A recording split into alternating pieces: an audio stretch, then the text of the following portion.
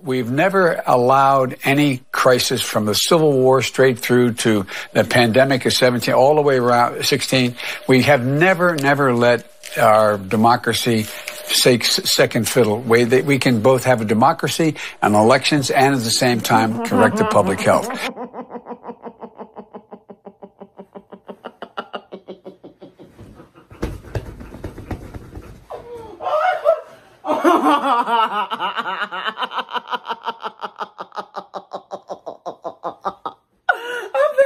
Bed. I'm finna go to bed.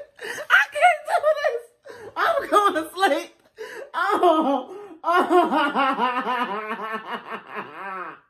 Oh, what in the world is going on in America? So hold on, wait a minute. Let me try to understand something. So Joe Biden, you don't even know what year it is?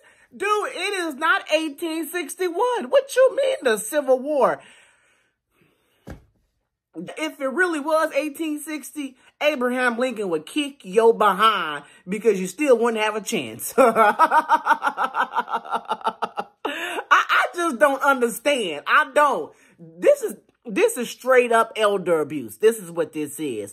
And Joe Biden's wife, she needs to be charged with elder abuse for letting her husband out like this and talk like this in public. This is not okay at all. You don't do this to your loved ones knowing they got problems. But you know what? Since don't nobody else want to examine Joe and find out what's wrong with him, then I will, okay? So Joe, listen up. How many fingers am I holding up?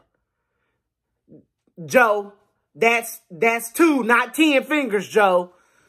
Okay, let's try this again. Okay. I'm trying to figure out if you fit to be the president or not. Okay, Joe, how old are you? 5. Joe, you are 102. You are not 5. Joe, you are not fit to be the president. Seriously. You don't know what year it is. You don't even know where you're at probably right now. You probably don't even know your name. You don't know how old you are probably. Joe, stop. Joe's family members, take care of your loved one. And please stop this madness. Please stop it. It's not okay.